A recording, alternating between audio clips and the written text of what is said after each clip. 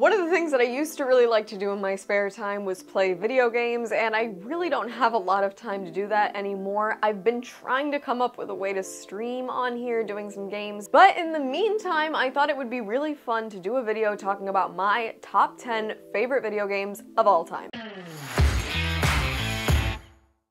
Hi y'all, SnarkyJay cosplay here.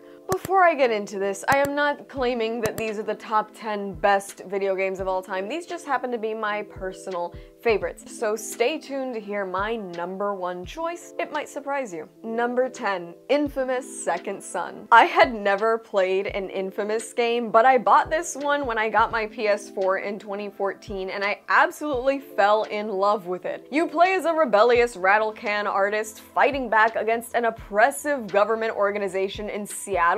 What more could you ask for? I think the graphics hold up over 10 years later, the mechanics are fun, there's not just cool powers to use, but you also get to literally spray paint stuff around the city, which I thought was super cool. You can make good choices or bad ones, and the ending does change based on what you've done in the game. It is absolutely one of my favorites of all time, and in my opinion, it still holds up. Number 9, Final Fantasy 15. I wasn't allowed to play any Final Fantasy games growing up, but I had to have this one when it came out in 2016, and I was finally old enough to get it. And god, this game is a killer. I'm not huge on RPGs because I'm not really the smart waiting to level up before I do things type. I'm basically the run in, guns blazing, go absolutely crazy, and somehow figure it out type. And that method actually worked for this one. I loved the mechanics in this game, but what really wrapped me up and made it so that this game made it to my top 10 list was the story.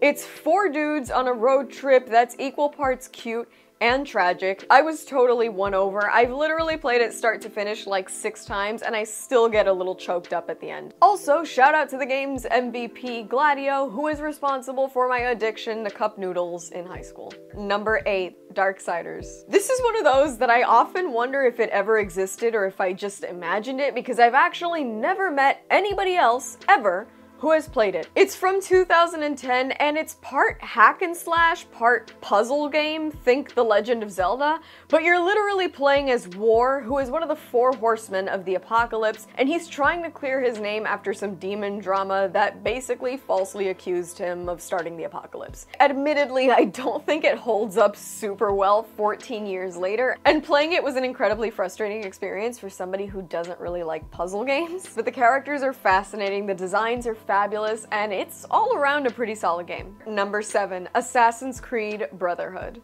The Ezio trilogy was absolutely phenomenal, but in my opinion, Assassin's Creed Brotherhood is literally one of the best games ever made. The mechanics really polished up after Assassin's Creed 1 and 2, and following a maturing protagonist who is wrapped up in real political and historical drama in Renaissance Italy, that's some shit.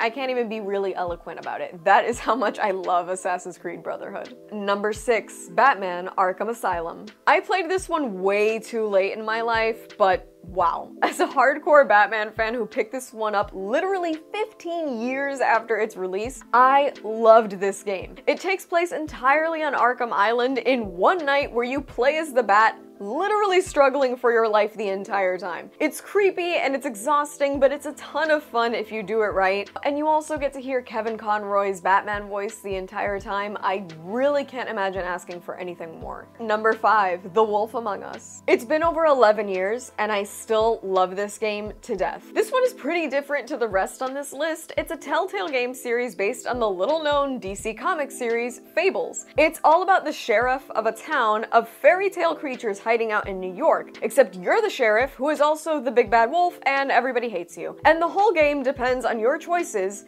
in dealing with people. It literally is one of the coolest gaming experiences I've ever had. It rocked my world in 2013, and I still love that art style to this day. Cell shading is an art. Number 4, Assassin's Creed 3. I feel like this is one of the more controversial picks on this list, but nobody said I was a video game expert. Getting to play a member of the Mohawk tribe seeking assassin vengeance during the American Revolutionary War was one of the cooler experiences I've ever had gaming. In my opinion, this was one of the better games in the Assassin's Creed series as a whole. And even though a lot of people griped about the detached nature of Connor Kenway, the protagonist, I found him and the game itself fascinating. everything. Plus, not only was the story really good, but this one introduced a lot of different weapons and new mechanics into the game, which was a lot of fun and really refreshing for the Assassin's Creed series. Number 3, The Last of Us. This was the first PS4 exclusive I ever played, and I was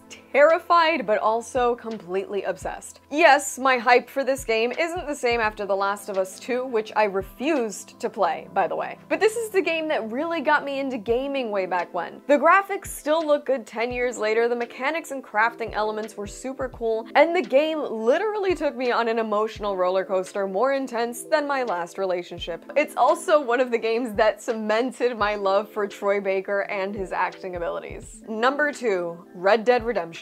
Y'all should have seen this one coming. Look, back in 2010, my brother let me watch him play, and I was entranced. I spent years wishing I could play it for myself, but in 2010, I was only 10 and not allowed. But in 2014, I finally played this all the way through. And it had everything I wanted. It's a killer story following a cowboy who is equal parts grizzled and exhausted. It's got a totally heart-wrenching ending. It's 2024, and I still recommend this game to anybody who will listen. Before I get into my favorite video game of all time and reveal number 1 on this list, I want to go ahead and hype up some honorable mentions. Little Big Planet is one of those that I don't think I could replay today, but it's literally childhood nostalgia and joy personified. I spent countless hours playing levels, designing little outfits, and hanging out with my little friends that I made. I was also a huge Ratchet & Clank fan. I thought it was adorably sarcastic and really fun.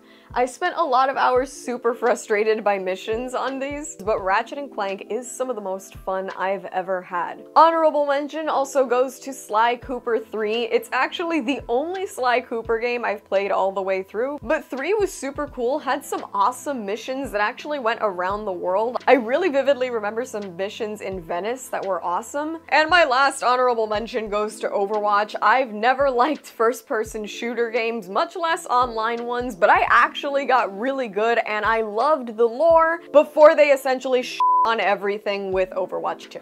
And now, ladies and gentlemen, on to my number 1 choice, which I'm sure you guys are gonna roll your eyes about because I feel like it's kind of a cheap shot, but my number 1 video game of all time is Red Dead Redemption 2. I know second place went to Red Dead Redemption 1, but these are different, they're 2 different games, and I'm going to rank them individually. This prequel to Red Dead Redemption 1 is basically Cowboy Simulator 2018 with one of the most emotionally taxing stories of all time. The campaign is like 60 hours long, the side missions, NPC encounters, and exploration could fill years, and basically has. It's been 6 years, I'm literally on my 4th playthrough, and that's not counting all the times I've booted up the game to an old save just to ride around, do some hunting, and exploring. The mechanics are enjoyable, and even though the distances are long and the scenery is monotonous, I don't think I've ever derived so much pleasure and so much heartbreak from a single game. I literally took better care of my horse and my cowboy in that game